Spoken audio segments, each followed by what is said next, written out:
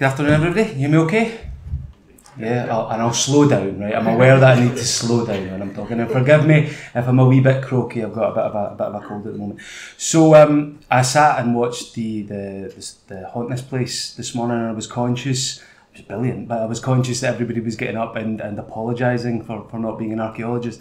I also am not an archaeologist. In fact, I'm not even remotely an anythingologist. I'm a community worker to trade. My background is really in social enterprise. That's my discipline.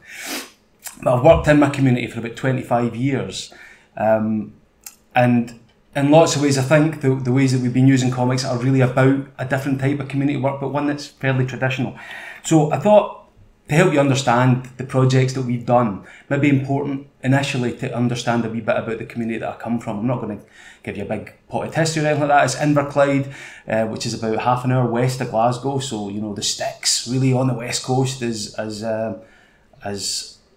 west as you can go before you hit islands. And it's a post-industrial community. It was a shipbuilding town. There's still one functioning shipyard there. And like lots of post-industrial places, over the last 30 years, pretty much since I've been in school, there's been this constant cycle of regeneration and rejuvenation and all of that sort of stuff.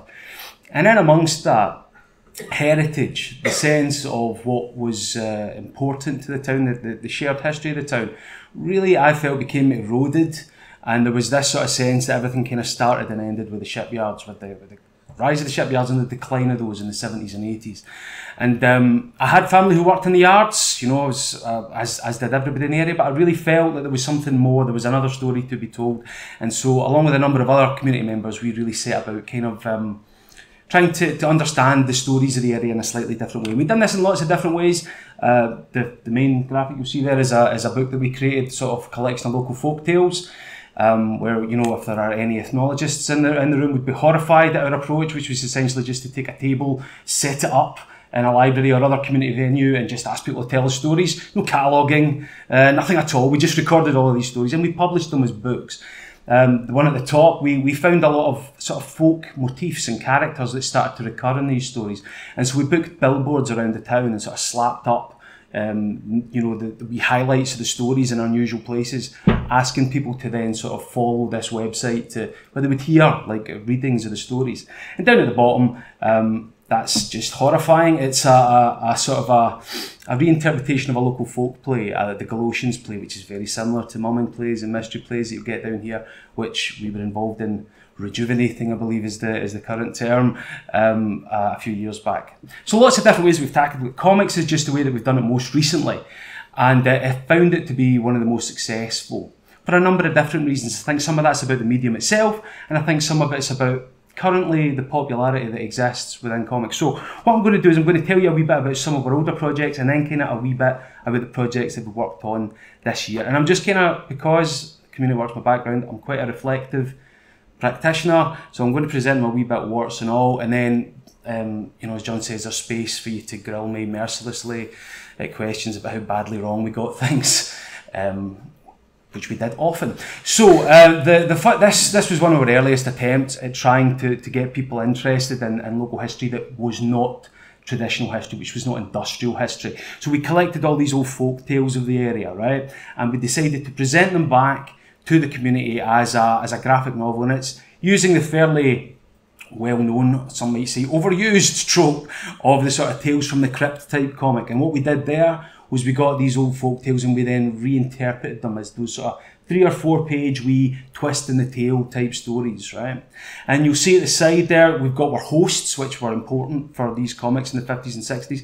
These hosts, in this instance, are based on local folk characters. So there's Old Dunrod, who's a local warlock, Granny Kempuck, the personification of a local standing stone, and Captain Kidd, a Scottish pirate. Has anybody heard of Captain Kidd? Oh really? Brilliant. This is like the only audience where you would get a yes there. Captain Kidd, a Scottish pirate. Anybody from Dundee in? Good, right, well he's from Greenock. Dundee seem to have some sort of dubious historical claim to the man, but I'm more interested in folklore. So Captain Kidd, who was born in Greenock, and we used them as the sort of hinges to tell these stories. So this one here, I think, The Catman is one of my favourite stories, and I think it symbolises quite nicely what we were trying to do. If you've not heard of the Catman, I would suggest you can Google him later and tumble down a rabbit hole of terror into the sort of creepypasta type alleyways of the internet. The Catman is a character I remember from the 70s and 80s growing up, and he lived in a cobbled alleyway between the east and the west end of the town, right? So one of those liminal spaces everybody likes. And I remember him because I had to walk to my grand's house. My grand stayed in the east end of the town, which was the more industrial end of the town. So you would walk along the street, and halfway along there was like a big barbed wire fence with some of those concrete tubes behind it, and in there slept the Catman, right? And he would feed all the stray cats in the town. So the place stank. It was really minging. But he slept there, and essentially, I suppose, now I would understand that person as someone who was homeless. But he had already, in that period, achieved this kind of mythical status. He was called the Catman. And that's all very well and interesting. Until about 5 years ago, when some local kids took some photos of the Catman still sleeping in this space, still there. And there were videos taken of him, conversations had with him. Now, was that the same guy that was sleeping 35 years ago when I walked to my grand's in that concrete tube? I don't think so. But he looked the same. And it's an interesting point where, is that a true story? Is that somebody who's actually in danger or in need? All of those things all sort of clash together and combine. For my own part, for what it's worth, I'm more interested in the fact that we're still talking about this guy 35, 40 years later. And interestingly, shipyards would employ a Catman. A Catman is somebody that would keep cats on a shipyard to make sure there were no rats on the ship. So the first appearances of this guy coincide with the decline of the shipbuilding industry in the town, and unsurprisingly, it turns up at one of those passing places. So we use the Catman as a really important framing sequence to retell a lot of these stories. It was very popular, and you know, what we quite liked about it was that people then started telling their own versions of the story. Our next project was a wee bit more serious. We decided, it was funded as part of Heritage Lottery's Remembering the First World War commemorations. And well, commemoration, as you know, can be quite a controversial thing. Lots of people don't agree with the fact that funds such as Heritage Lottery support, you know, commemoration in that way. And while everything that we've done so far had kind of been folk tales and social history, this was something where it was a historical event. And to be honest, we were a wee bit sort of caught in the headlights by that when we got the funding, when we sort of put in the bid, got it, and then we're like, oh no, how do you do this in a way that's respectful and dignified, in a way that doesn't glamorise but which also doesn't sort of minimise. And eventually we settled upon using primary sources. So we went to the war diaries, we went to the letters home, we went to magazines that were published at the time, and essentially we told the story of a very small part of the Gallipoli campaign, which involved a local battalion. And the story itself is fairly straightforward. You know, the guys turn up on the Friday to take the hill of Achi Baba, and by the Sunday afternoon they're all dead. You know, it's not a glorious moment in history or anything like that, but what was really important to us, that there was a local dimension, that there was something about the war and the horrors of war that our own area could understand. So in this instance, for example, this is a poem by the local baronial family, one of the members of that, Sir Patrick Shaw Stewart. It's actually quite a famous poem. It's frequently referred to as Stand in the Trench Achilles, and he writes this poem while he's in hospital in Imbros, sort of recovering between having gone to Gallipoli, been wounded, come back out, and is about to go back. And as he's sitting there thinking, oh, it's really rubbish here in Gallipoli, he imagines his own death, and he imagines it as if it's part of the Iliad. And that's not completely ridiculous, because the whole campaign in Gallipoli was being badged as if it were this second Trojan War back home. The whole country genuinely believed that that's what was happening because it was in the same sort of area, and this really heroic stand. So he imagines that Achilles comes down to help him. He didn't. And the thing about this comic in particular was that we decided really early on not to shy away from graphic, realistic depictions of war and war injury, because this is what happened, and that had unintended consequences, I suppose, in lots of respects, in as much as we were not supported by our local museum in publicising and promoting this book in the way that we had done all our other publications. It was kind of decided that we wouldn't be involved in any of the commemorations for this particular group of Argyll and Sutherland Highlanders. The Argyll and Sutherland Highlanders themselves were more than happy to share the text and for it to come along, but it was a wee bit, I don't know, I think the context, the immediacy of comics, sometimes the fact that when you're watching something in a film and it's over in a second, whereas an image like that, you know, you can keep looking at it, you can stay with you. But also I think there was a slight misunderstanding from the museum's perspective, and as much as it felt like the comics were sort of not the medium for it, it was almost like it was belittling the story, which I'm sure my colleagues might have come up against as well in terms of how comics are understood as a genre and whatever else. Interestingly, the violence, the truth have made it quite well used within Scottish secondary schools, where it's found a life outside our own community, where it's been used. And I've went to speak to a number of schools across Scotland about this particular part of the campaign. The next one that I'm going to tell you about is much more recent, a bit more straightforward. So this, I suppose, is the point where, as an organisation, we had done lots of different community heritage projects, lots of different things. We hadn't done anything that was archaeological, and that's simply because, as I say, mostly what we had been kind of looking at is folklore and folk tradition and whatever else. But in 2017, it was the year of history, heritage and archaeology in Scotland, and there was resource made available for lots of community projects to explore and make available local archaeology. And there was an organisation, and there may have been an equivalent down here, called Scotland's Urban Past. Has anybody heard of those? No? Essentially a group of community-based archaeologists who were able to come out and work with community organisations and schools. So we over a year, in 2016, 2017, we did a couple of different projects with them. This one was based on an old cycle track, an old railway line, which had been turned into a cycle track. And originally the railway line had crisscrossed all the industrial areas of the town that were no longer there, but it was now this cycle track behind a primary school.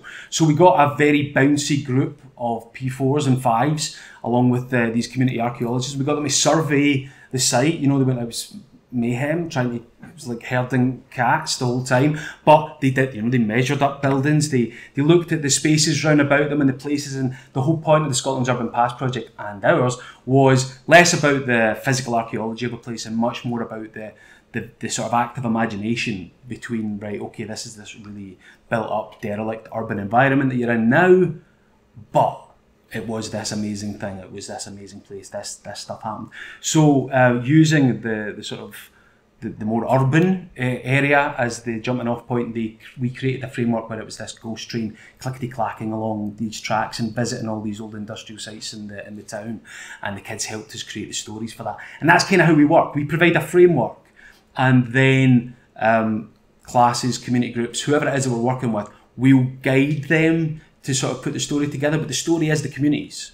You know, we're not really there to write it for them, we're there to facilitate the story happening, which means you get some very unusual things happening in those stories, but you just have to go with it. For example, the derelict factory you see on the top left there is Playtex, was Playtex factory. Playtex were a huge employer in our area before they went bust. Well, that particular factory went bust.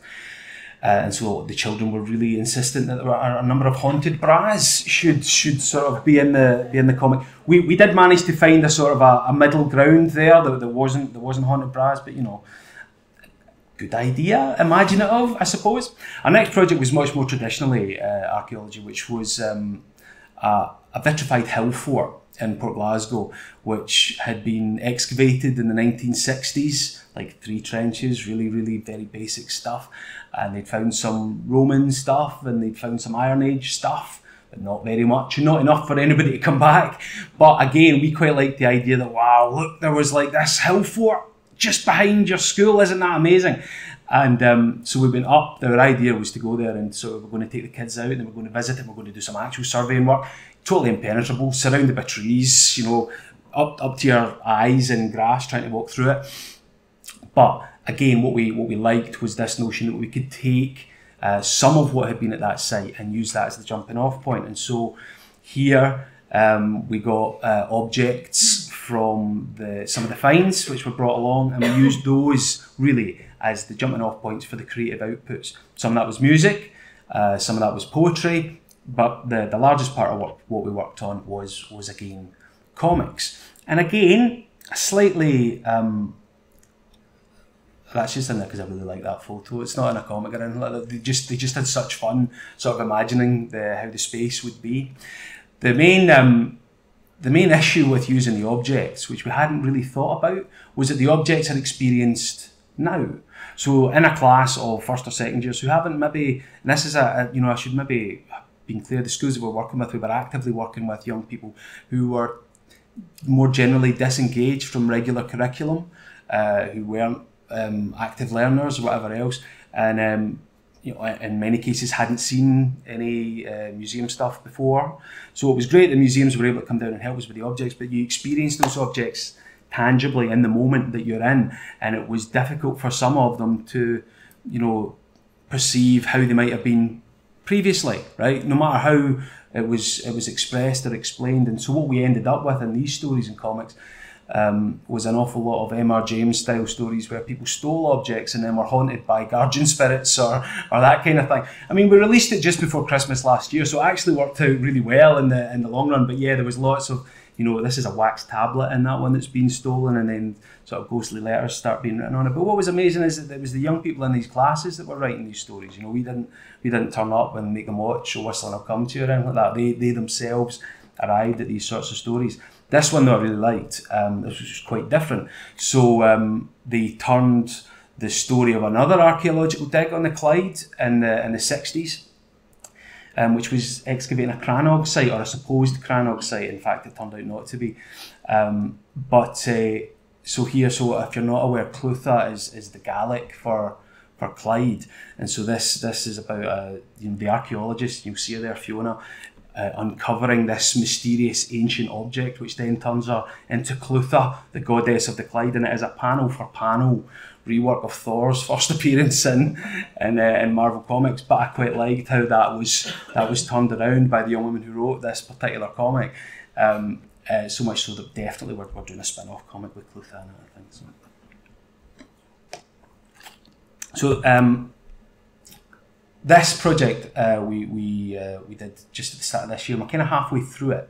So we were asked to come and work with a group of Syrian families who had recently arrived in the area. The children were integrating into schools, but the adults not so much yet. So it was an integration. It was one part of an integration project, right? And we were asked essentially to come and speak about the folk tales of the area, that kind of thing, as a way of helping them understand the more interesting aspects of the community as opposed to maybe the bits they'd experienced so far, which was exactly why we had done those kind of folk tales anyway. And then to help them create a story or a comic themselves about their experiences since coming to live here. There's a really rich tradition in comics of telling those stories of journey, refugee stories particularly over the last couple of years. Ours was a very sort of different thing. Essentially the idea was to sort of clash those two cultures together a wee bit. And so we spent a lot of time just having fun making those comics, and it was quite tempting often. Over the first couple of nights, boys tended to do stories about gigantic robots destroying hospitals. Girls tended to do stories about fairies or unicorns taking them away to the moon where it was safe. And it was really easy to assume that was for a particular reason. That's my own biases, obviously, coming across there. These are just straightforward stories that you would get from anybody. But ultimately, what they created was a lovely wee comic, some of which are over there and you can take away with you. And I think what I liked most about this was that ultimately you'll see that we used, because the parents of the children still were not speaking English, but the kids wanted them to read the comic. We used HP Reveal, which is pretty straightforward, and I know a lot of archaeology uses it and whatever else. so that every time you put your phone over the panel, you get the comic was read in Arabic, and a number of images of the kids sort of actually putting the comic together. Dead simple wee thing to do, but just nice in terms of accessibility. So yeah, okay. I'll tell you one more just before I finish up. This was a project we did just at the start of this year, which was a lot of your comics that you'll see have been about working with children and younger people, but comic fans and comic readers, comic writers aren't all under 18. So I thought it would be quite interesting to go and speak to a group of older people, and in Scotland and the rest of the UK, but in Scotland particularly over the last year, there's been a lot of interest in preventative measures, preventative health measures around social isolation to combat our loneliness epidemic. And so essentially we got a group of older people together and got them to create comics. Again, the same process as everywhere else, and what you got out of them was, some of those were reminiscences, some of them were kind of misty style comics about time slips and all that kind of thing, or really romantic dramas, or even just silly stories about the first time they went for a job, but a really rich seam of stories. What I like most about this project, other than the comic itself, again there's some copies over there for you to grab, was that the group, a good number of the groups stayed together and kept writing. Not comics maybe so much, but they kept writing stories and whatever else, and that ultimately was the aim. So there's lots of other projects that we've sort of tackled over the time, but I don't want to too much over my time. I'll just finish off, I suppose, maybe with this one, which again I think symbolises quite nicely that there's absolutely nothing that can't be tackled. A local housing association came to us and asked if we could tell the story of their housing association's 50 years. And on the face of it, you think, wow, that's a tough gig. That's really, how much fun can we make that? But it was fun. Just as much as anything else, because inside all of those places and buildings and whatever else, there's people, and those people have got stories. You just got to dig a wee bit. And I think that's what I've enjoyed doing the most, is digging for those stories. So thank you very much.